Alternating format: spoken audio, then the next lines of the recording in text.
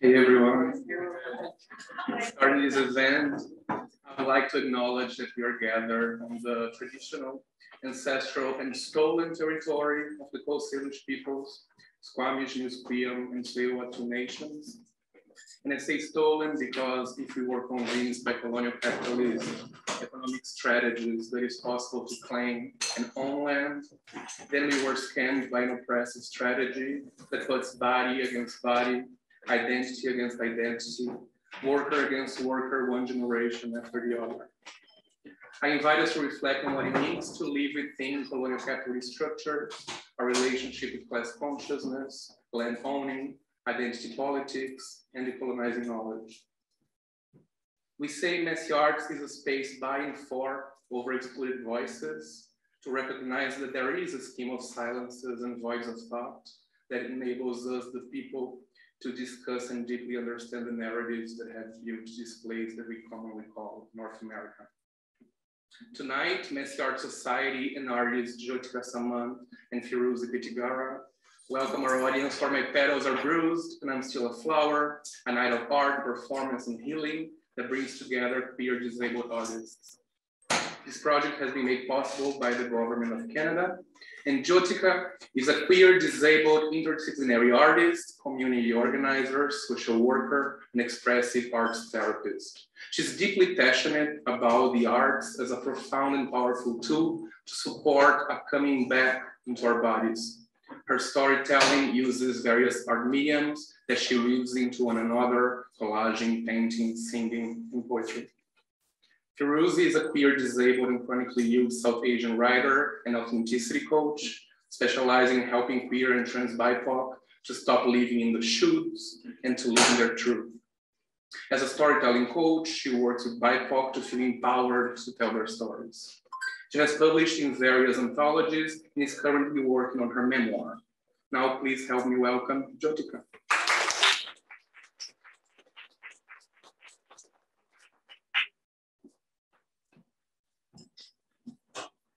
Hello, everyone. How is everyone doing? Sounds shorty.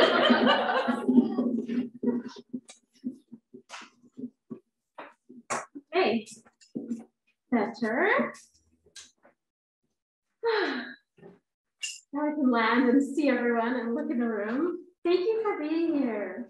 Thank you so much for showing up and participating in this event. I have a little welcome that I've written down. Yeah, this event is called My Petals Are Bruised and I'm Still a Flower. And that's referencing a song by Allison Russell, who is an amazing queer Black activist, writer, musician. Look her up, she's incredible. And I felt that that aligned with what we were wanting to talk about today and wanting to explore as brown, disabled, queer artists. Spring is here. How are we feeling about that? The spring is here, it's arrived, it's warm, it's raining right now, but you know, spring is still here. That's typical. We'll have a few spring fake outs until the actual spring. But for me, it feels really good. And I know that I feel like my seasonal affective disorder, my SAD, has lifted a little bit. And I got my regular depression now. Not the layers. So even though I'm saying that, I do feel better. Things are feeling lighter. Yeah. Can anyone relate? Yes. The world is still a really hard place to live in. And things are really hard, and folks are really disabled still. I'm going way off my script, but that's okay. Yeah, I wrote here on the West Coast, Musqueam, Squamish, Tsleil-Waututh lands, the barometric pressures have been low. The days have been wet and rainy and cloudy. And it's that sort of cold that goes into your bones and everything hurts. And you're like, why do I live here? So that's lifted a little bit, even though it's a little cold today and it will continue to be cold. for a bit longer, that deep cold I feel is lifting and leaving us. And I'm really grateful for that, because that means spring, and that means flowers, and that means summer. Summer will eventually come. Oh. As a person who lives in the intersections of many identities, I'm sorry. As a person who lives in the intersections of many identities, it's just another thing that we deal with in terms of, I'm sorry. I went off track, and now what that line doesn't make sense. So just give me a second, let me gather my thoughts.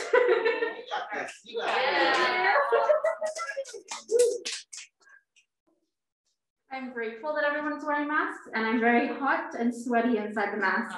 One of the things I deal with is eczema, and so my face gets hot, and I get hives, and it gets itchy. So bear with me. I might take some sips of water. So yeah, we talked about spring here. We talked about summer coming, and we talked about sad, dissipating, and regular depression just sitting, and where we're at now. So yeah, I wanted to create this night to bring folks together in person and virtually. I hope the virtual is going okay and that folks can hear us. Please let us know if you can, and we will try to remedy that. I wanted to bring folks together and just talk about what COVID has been like for queer brown folks' lives, like what it has been like and what isolation has done to folks, and what we can do to break that isolation, and what we can do to come back together again. And knowing that like a lot of folks are still really isolated and really, kind of stuck in their homes. I was thinking about the many folks that I invited today, and a bunch of folks were like, I'm too sick, I can't come. I'm gonna attend virtually. And then I had some friends too that were like, I'm too sick, I can't even attend virtually. So folks are sick, and like a lot of people in our communities are just dealing with their regular disabled lives, their regular illnesses and things on top of COVID. So I wanted to bring folks together and see what are we doing? How can we be together? How can things look different? What are the things that are working? What's not working? So that's a little bit about tonight. And I really appreciate you all coming. Oh, it feels so nice. The room is full. And like almost 40 people registered for in person, which is the capacity, which is great.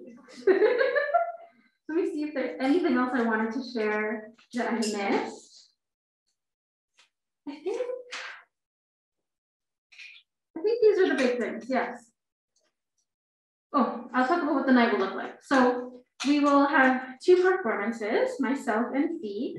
And then we will move the chairs out of the way, and we will have some tables and art supplies, and I'll have some prompts on the table so folks can explore through writing, through art, maybe your own personal journaling, whatever feels good for you, to explore those prompts. And there's 4 questions. So I will share that afterwards, and we will share, for folks attending virtually, we'll share that in the chat, and then you can go into breakout rooms and chat about those prompts.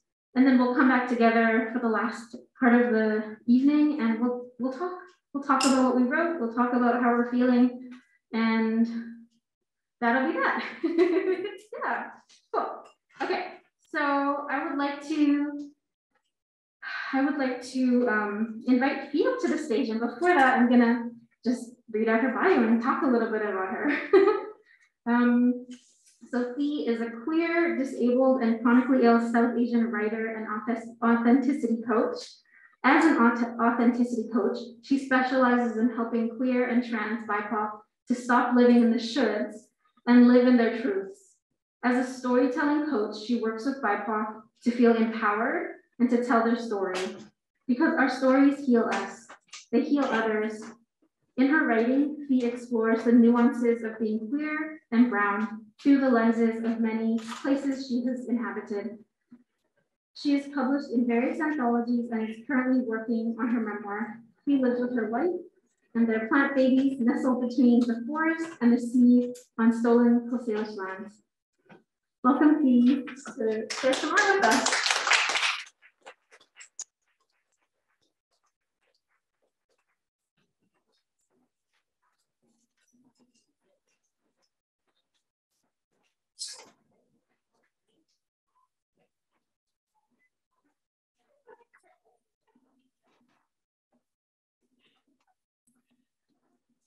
So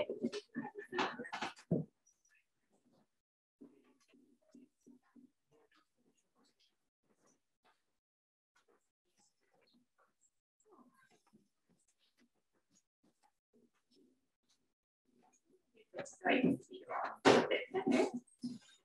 You hear me okay? Yes. Yes. I'm also going to take this off because I've been quite nauseous today. Oh, so thank you first, Jotika, for this really sweet event. I was excited to be invited, and after hearing a little bit about your intentions for it, I feel even more honored to be part of it. So thank you for bringing it together. And thank you, Massy, as always, for just creating this really intentional space. I moved back to BC from California a couple of years ago. I was there for 14 years, and that's where I really found a lot of like BIPOC, queer, artist community. I grew up in North Van in the 90s, so none of that really felt like it was accessible. And then coming back here, it was just this stress of like, will I ever find community again?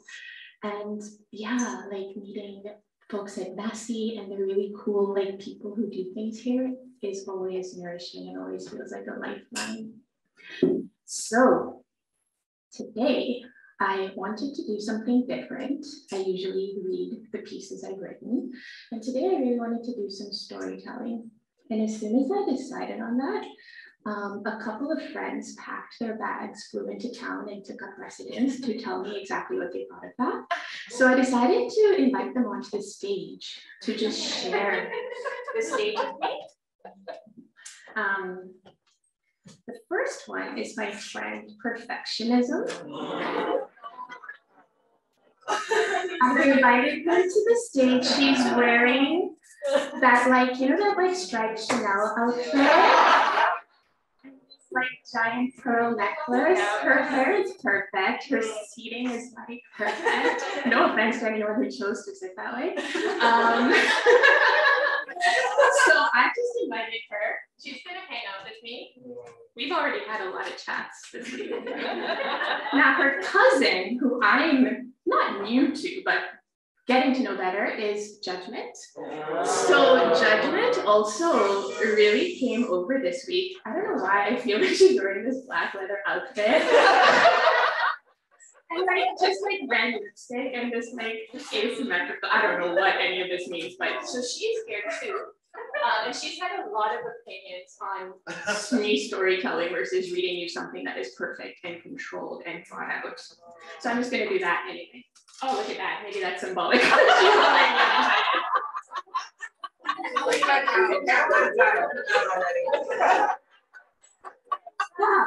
judging all over. Yeah.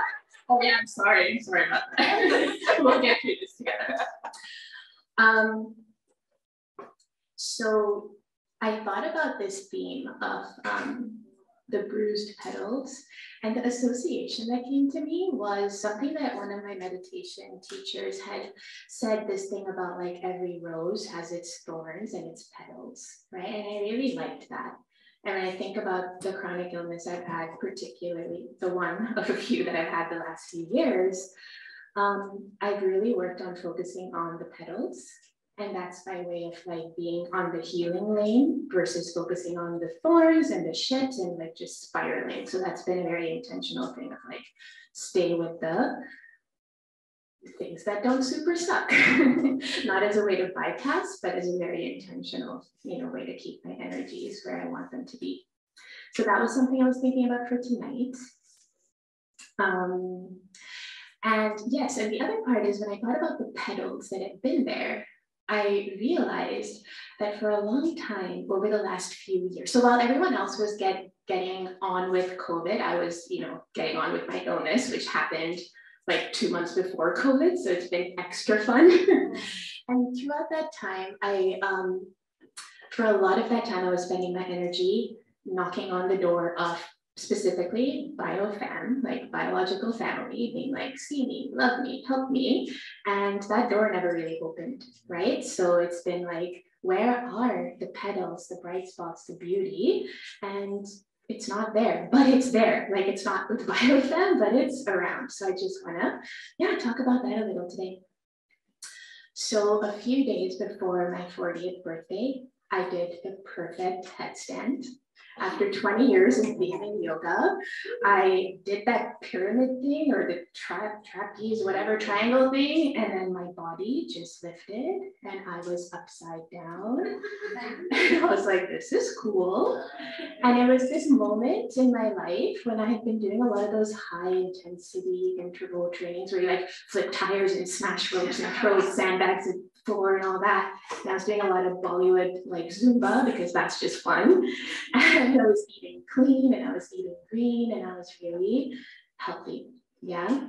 My birthday is in January. So in December, I went to Mexico, which was my little tradition with myself. And I laid in one specific hammock every day at the beach.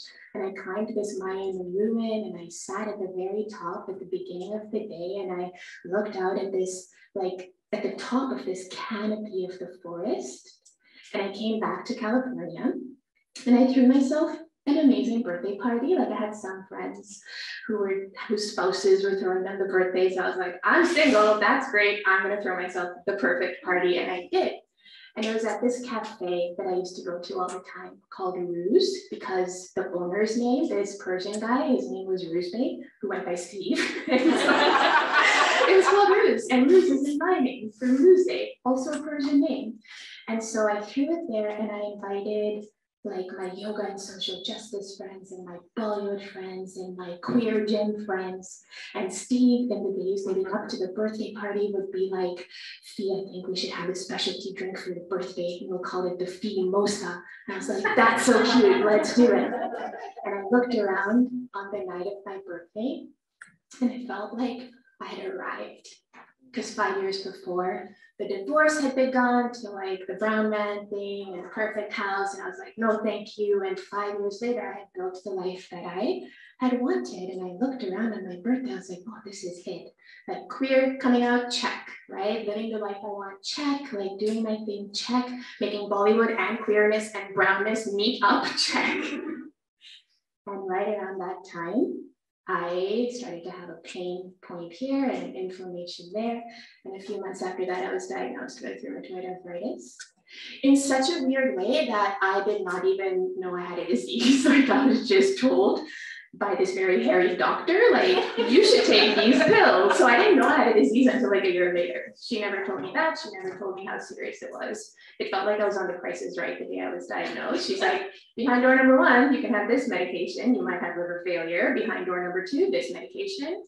Vision loss. Behind door number, and I was like, oh, I think I want to keep my organs. So I'm going to do no medications. I'm going to do natural healing. And so a year later, on my 41st birthday, I woke up in the hospital. I had been there 3 days. My knee was the size of a grapefruit and there was infection in it and they couldn't figure out what it was. And so I'd been in the hospital 3 days already because the little in and out procedure that the doctor had described hadn't worked. I couldn't really walk.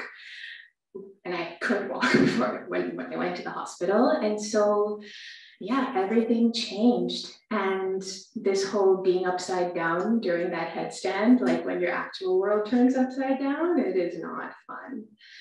And so, yeah, on my birthday, I woke up to the hospital breakfast. You know, you lift up that plastic dome and it's like French toast, but it's like got condensation on it, a shrivelly sausage. There's a card that says, happy birthday, patient, from the hospital. It's sweet and it's and my friends had come over the night before, the same friends who had been there, you know, for my birthday the previous year. But it had this like cocktail party kind of vibe. Like I was really sick and they were all like chit-chatting because I hadn't seen each other since the previous birthday. So I started ghosting people that, you know, that day. I was like, okay, I know I need help. I don't know what kind of help. I don't think it's this, right? Like the gravity of the situation wasn't kind of going through. So the first petal that I want to tell you about is Isabel, the nurse who I had at the rehab facility that I was transferred to after the hospital.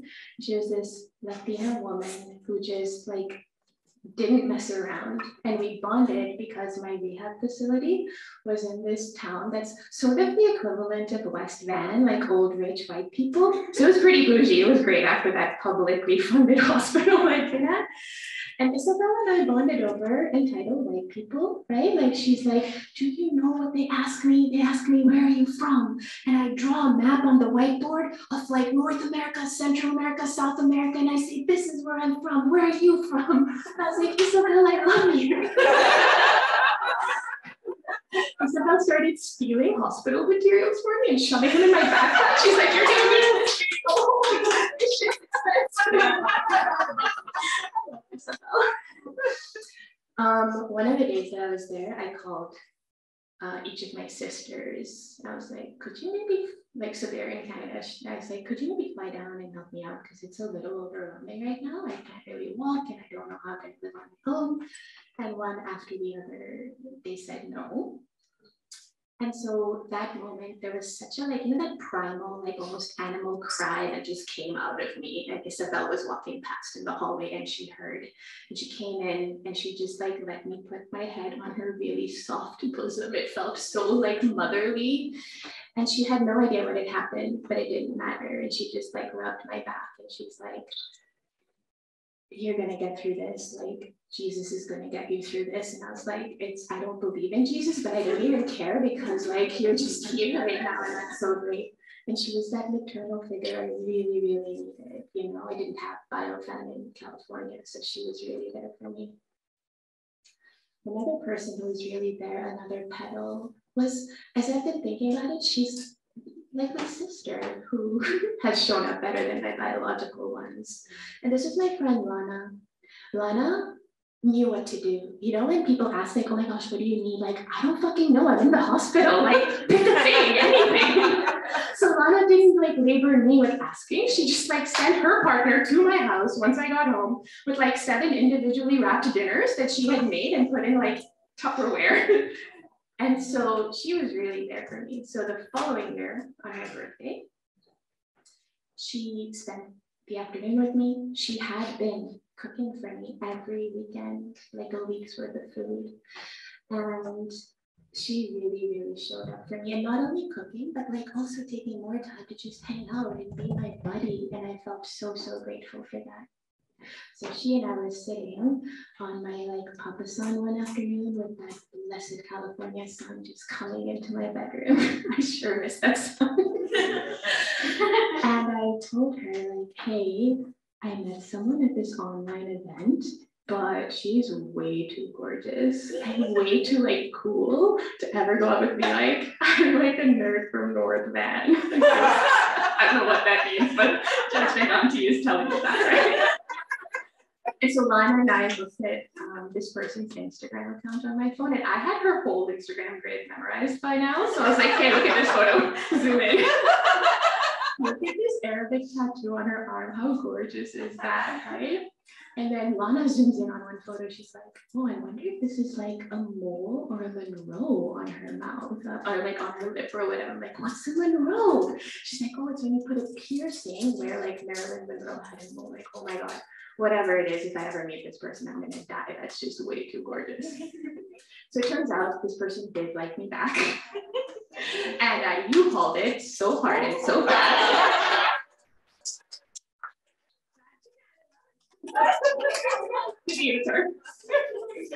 So this was the most fucked thing. I'm falling in love while my body is falling apart, okay? Like things are just dangling in places they shouldn't be. And this woman just shows up and she just accepts and she just is there.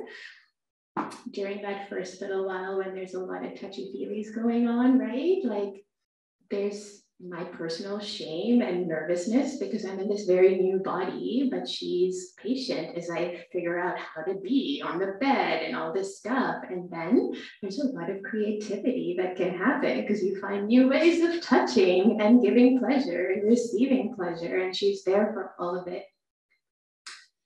She's there the day that, the last time that I asked my sisters for help, a day that I've been given a whole bunch of doctors moving back to Canada. Things are bad. They're like, you don't have to wait a year for a specialist. 4 days later, I have a team of specialists.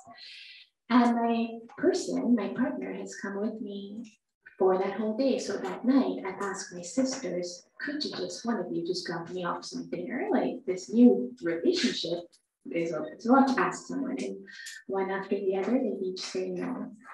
And so my partner is there to hold my rage and hold my rants. And she's there when I decide to stop talking to them for a while. And she's there when I start talking to them again several months later because she gets that family is complicated. My partner gently walks me over to the shoppers to buy a cane because my gait is really wobbly. And she walks the half block with me before I get tired and walk back home and get into bed. And then she's there when I don't need the cane anymore. And she understands when I get lost in the forest for 2 hours or 3 hours talking to the birds, hugging the trees. And she's like, okay, she'll be back, it's okay. And she's just there through it all. The other petal is my body. The other bright spot, you know, as I wrote this piece, I was like, oh, my body has been with me throughout. I've had disability since I was a kid. I've been to as many international hospitals as international destinations. I've died more than, almost died. I keep saying that. I've been at death's door more than once, and my body's been with me through it all. We together have walked down cobblestone streets of Paris and Rome and Lahore and South Korea. We've climbed the ruins and swum in the seas with sea turtles. And I've also railed and ranted at my body, wanting to be normal, wanting to look like everyone else and do the things like everyone else. And every time I've abandoned my body, it has not abandoned me. And at this moment, my body is just hanging out with me, being my teacher.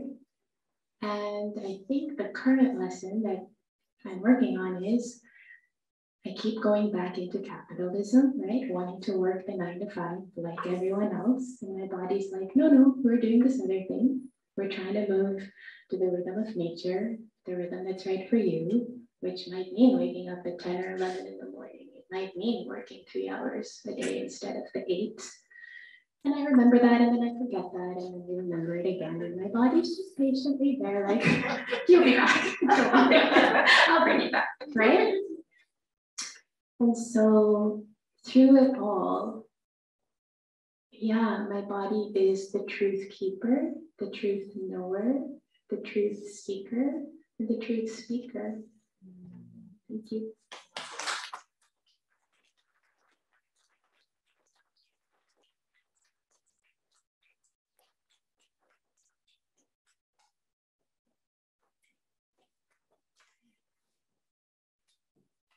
I'm going to introduce Jotika.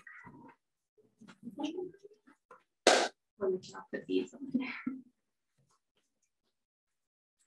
Jotika is a queer, disabled, chronically ill, cis feminine. Her people come from northern India by way of conventual ship to Fiji. She identifies as a settler on the lands she lives, the unceded, unsurrendered, stolen lands of the Musqueam, Squamish, and Tsleil-Waututh First Nations. She is an interdisciplinary artist, a community organizer, a social worker, and an expressive arts therapist. She is deeply passionate about the arts as a profound and powerful tool to support the coming back into our bodies. It can be an entry point, a doorway to more self-awareness of our nervous system, to creating greater connection to what safety, soothing, and connection feel like in our bodies. Art has always been a constant in her life, and it has saved her many times. Creating and witnessing others' art have helped her cope with the effects of trauma, nourished and helped her survive some of the hardest times of her life. Her storytelling uses various arts mediums that she weaves into one another: collaging, painting, singing, and poetry. See more about her and her work at jotikahealingarts.com. Please welcome Jotika.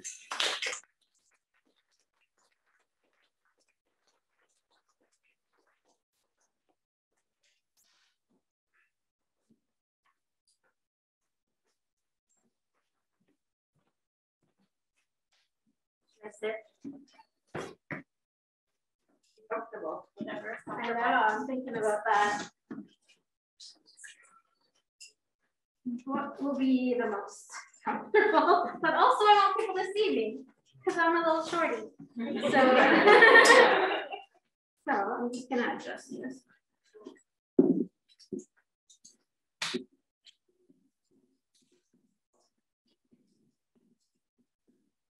Let's give another round for fees.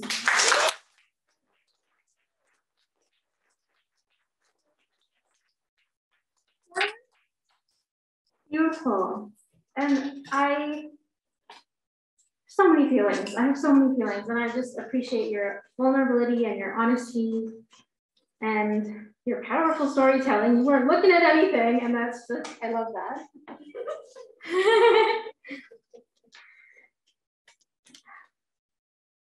So I prepared some things, and I'm like, do I want to share that? I don't know. I don't know if I want to share that. I think I want to share other things. Yeah. I think I just want to share some songs and maybe some poems with folks. Yeah. I came across this song on Instagram, and I was like, it doesn't sound right. It was this woman singing love to her body and like trying to manifest health and like wellness. And it was a white woman and she was singing, and I was like, there's just something about this that feels ableist and it doesn't really feel good. So I took the tune and I rewrote the song to fit for something that just felt better for my body. I'll share what she had said, and then I will share my version of it. It's a beautiful song. I just feel like what she was singing didn't fit for me, because it erases parts of me, and I'm tired of erasing parts of me and making parts of myself smaller. I think that's what it is. Yeah. Yeah. So her version. Every little cell in my body is healthy. Every little cell in my body is well. Every little cell in my body is healthy. Every little cell in my body is well. I'm so glad every little cell in my body is well. I'm so glad every little cell in my body is well. It's beautiful and it's nice. And I needed to add some more. This is the Jotika version. So, I'm in pain, don't feel okay. Every little cell in my body's okay. Hurt and sore and ache all over. Every little cell in my body is loved. I'm not okay, I'll be okay. It's okay that I don't feel well. Every little cell in my body belongs. I'm still worthy when I'm not well. Every little cell in my body is loved. Every little cell in my body is loved. Every little cell in my body is worthy. Every little cell in my body belongs. I'm in pain, don't feel okay. Every little cell in my body belongs. Hurt and sore and ache all over. Every little cell in my body can heal. I'm not okay, I'll be okay. It's okay that I don't feel well. Every little cell in my body belongs. I'm still worthy when I'm not well. Every little cell in my body belongs. I'm still worthy when I'm not well. Every little cell in my body is loved. Every little cell in my body is loved. Every little cell in my body is worthy. Every little cell in my body belongs.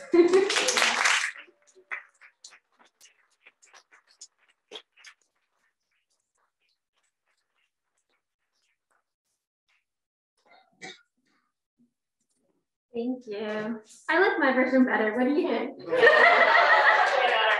Yeah. It's more nuanced, you know? Yeah. I think it might be tolerating this person if I put really said anywhere, but yeah. I'm gonna share a piece or two from my zine album, which is a zine I made a few years ago, and it included an album where I recorded my song poems, which are pieces of writing that are songs and poems put together. Yeah. And I'm selling them at the merch table if you want to buy them later. So this zine album had chapters, and the 5th chapter is called Shakti, which is like, I don't know how to explain it, it's like feminine energy, and Shakti and towards healing. That's what this chapter is called. So this is a love letter to myself.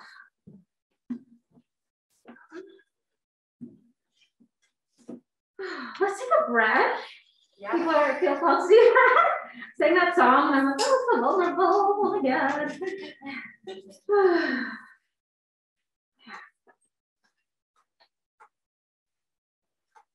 I'm here for you, sweetheart, when you need to fall apart. I'll hold all those parts of you that ache. I'm here for it. I won't ever leave you. I love you with the depth and resilience that is ancient, given to me by the ancestors. It's from a knowing that is deep roots stretched down into the earth, from soil that has given life to plants and food. I'm here beside you, within you. If you need to fall apart, let that little girl cry, big tears flowing, streaming down their brown body. Stories deep, let them out. I've always been here. Sometimes the overwhelm and the pain and the ancestral turmoil was louder than the magic. Chaos lived in my body. I didn't know how to feel anything other than pain. But I'm here. There isn't only pain inside of you, sweetheart. Did you know that you are full of magic? That there was never only pain inside? You are the magic. You are powerful and you are strong. Resilience lives in your blood, wisdom in your spine. The ancestors, they have your back. I have your back. I trust you and I'm proud of you and I love you. I'm here for you, sweetheart. When you need to fall the fuck apart, I'll hold all those parts of you that ache. I'm here for it. I have your back. I trust you. I'm proud of you and I love you. Love letter to myself.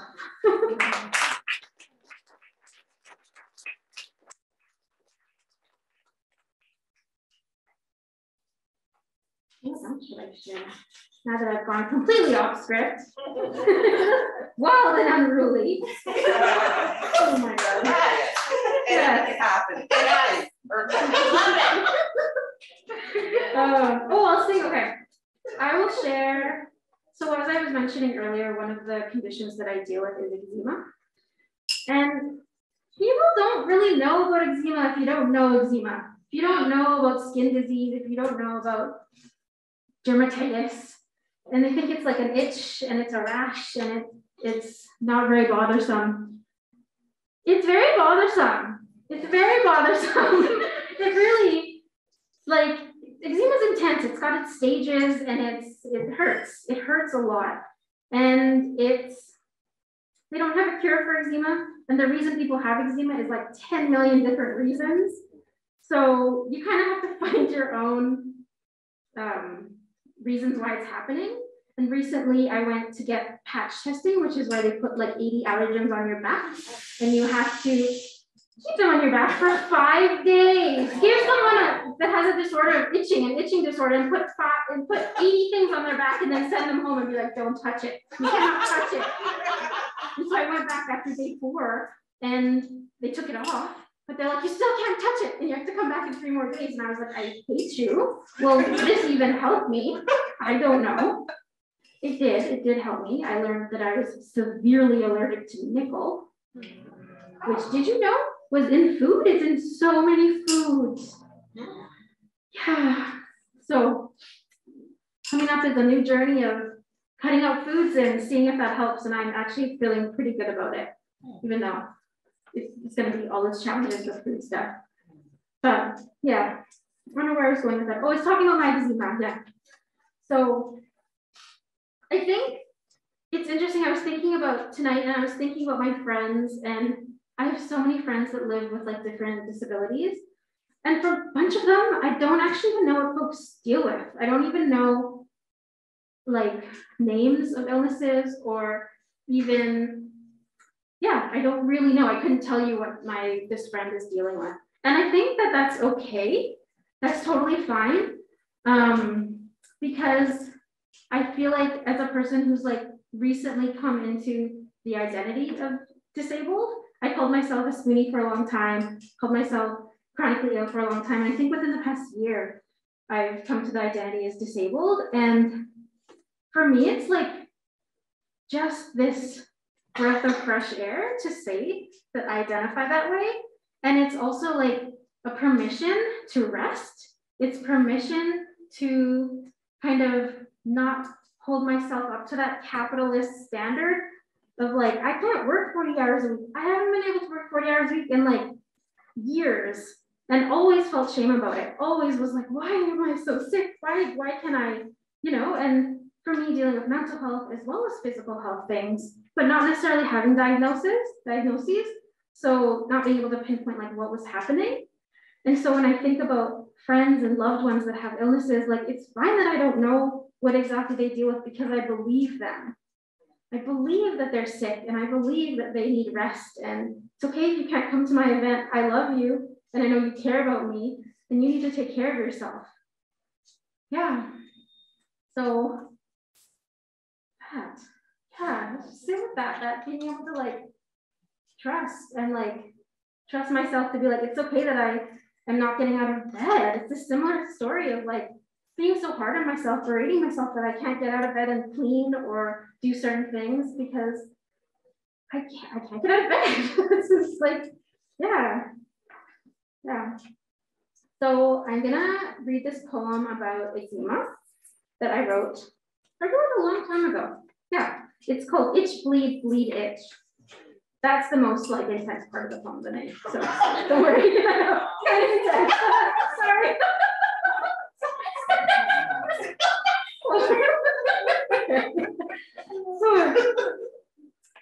I'm so frustrated. Say the word so many times, it's lost all its meaning. External expression of what's living within. External expression of what's being held within. Stagnation, imbalance. I itch and I itch and I itch and I break the skin and I bleed and it's not enough and it burns and it's not enough. I can't stop. Itch, bleed, bleed, itch. Itch, bleed, bleed, itch. How do we move the stagnation? When the cause is so heavy to move, too painful to touch, too much, too hot to hold, too raw to feel, too much to take. Itch to relieve, release, feel. Break skin, what's within? Break skin, what's within? What's changed? Nothing, everything. How do I heal? How do I see? How do I start to feel it and unpack? My rough skin tells stories. Rough skin is tender. It doesn't take shit. I itch and I itch and I itch and I break skin and I bleed and it's not enough and it burns and it's not enough. It's never enough. I can't stop. Itch, bleed, bleed, itch. Itch, bleed, bleed, itch. Thank you.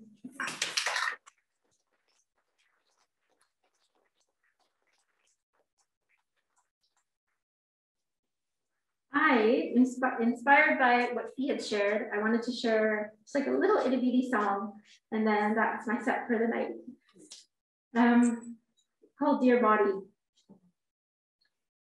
Oh, I need some water.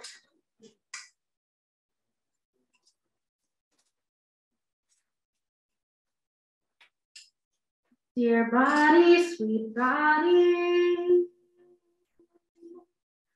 teach me how to listen to you. Teach me how to know what to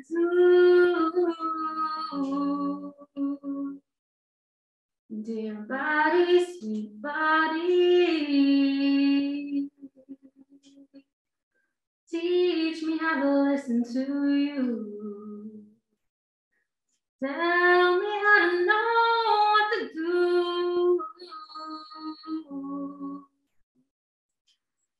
Teach me how to listen to you. Tell me how to know what to do. Dear body, sweet body.